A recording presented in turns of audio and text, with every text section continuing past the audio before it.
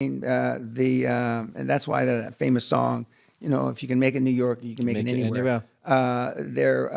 Los Angeles has much less work ethic because I think the sun bakes their brains too much from always being sunny out there.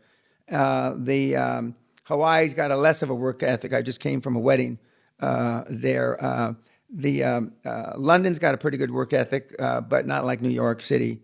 Russia has a tremendous work ethic because under communism, you worked or died. So they didn't give you any choice. Yeah. But it's tough. We've had almost 2 full generations of laziness built in. And that laziness manifests itself into what we call political correctness, you know.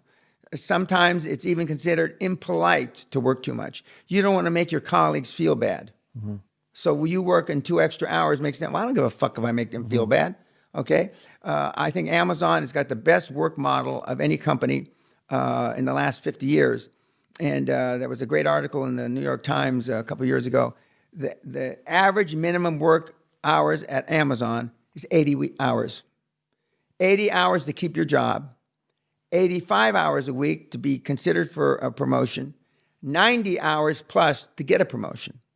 And it's the fastest growing, most lucrative business model that's been created in the last 20, 25 years. It was the largest market cap company in the world a couple months ago. Now it's maybe the second or third. And they don't pay dividends. And that work ethic is not imposed by Jeff, the CEO, founder. It's imposed by the employees. If you want to go leave to go see your baby born, they shame you to come right back. But again, there's a photo of the first office of Amazon, and it's like a 4 feet to 8 feet room. It's fucking tiny to where it is now, to believe in yourself and to work on it and create mass changes, because Amazon will be about forever. Well, how do you think that stuff like YouTube, Amazon, Google, do you think it'll ever be bought out? It's too expensive. I think they're too big.